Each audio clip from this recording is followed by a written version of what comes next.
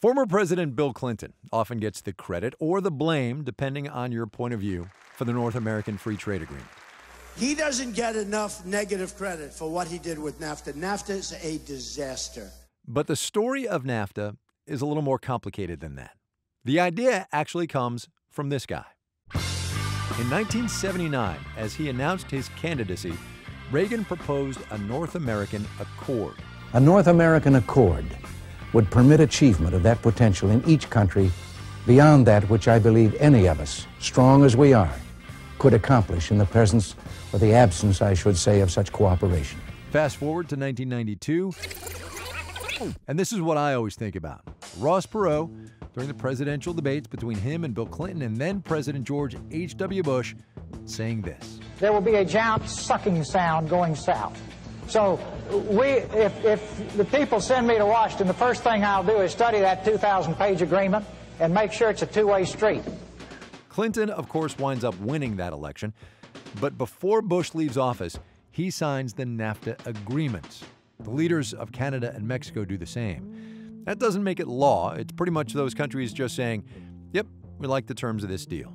That signed agreement was then ratified by each country and became law on December 8th, 1993, when Bill Clinton signed it. NAFTA will tear down trade barriers between our three nations. It will create the world's largest trade zone and create 200,000 jobs in this country by 1995 alone. And it did. Trade today between the three countries exceeds $1.1 trillion. But people did lose jobs.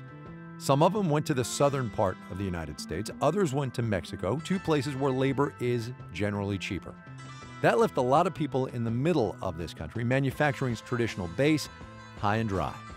Which is why when he was campaigning back in 2008, then Senator Barack Obama said he would talk to Mexico and Canada about amending NAFTA. I would immediately call the President of Mexico, the President of Canada, to try to amend NAFTA. It should reflect the basic principle that our trade agreements should not just be good for Wall Street, it should also be good for Main Street. Under the Trump administration, the future of NAFTA is, at best, up in the air. We're going to start some negotiations having to do with NAFTA. Anybody ever hear of NAFTA? So there you have it, a brief history of NAFTA.